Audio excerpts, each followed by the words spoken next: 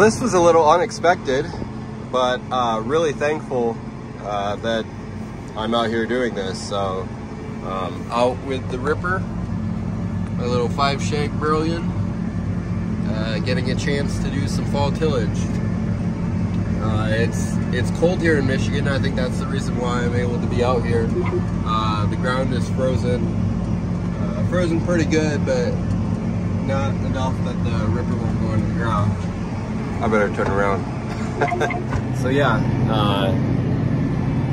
really good conditions, I would say. Haven't gotten too much done altogether so far.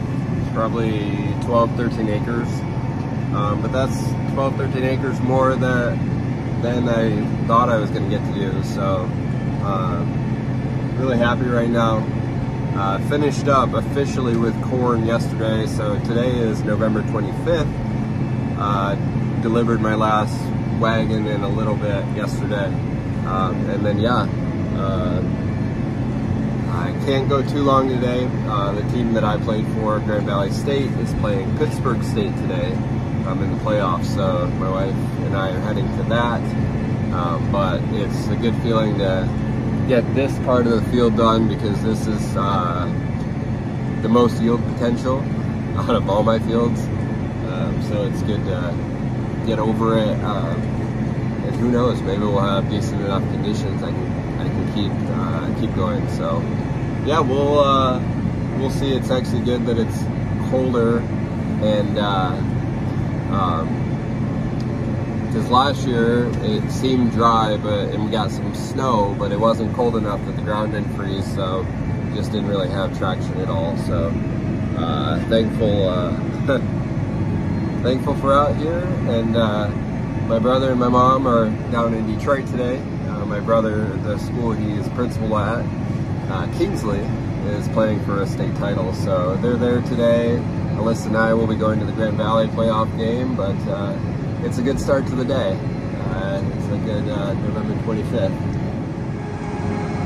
Obviously a bit lazy, going from harvesting corn where you're always on and no auto steer or anything like that.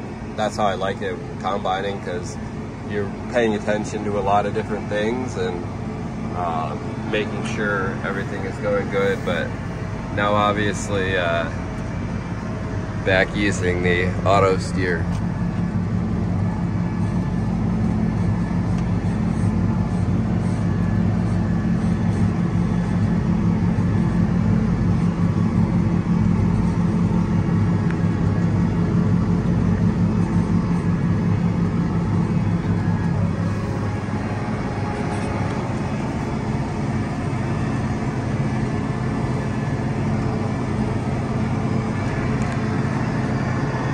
You can tell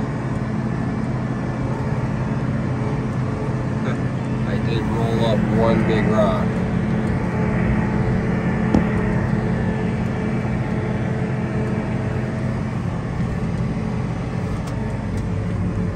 Yeah, the ripper brought that up. This is a very rocky field. My wife's gonna be happy about that. If we can ever find a house or find some land and build a house, we really she wants to decorate with rocks, and the one thing that this field and a lot of our fields have are rocks, so yeah. Guess we have some. Yeah, put the steering wheel back down. I'll probably go down and back one more time, and that will probably have to be it for today, so I'm not late for things and rushing around. So yeah, not too bad of a day.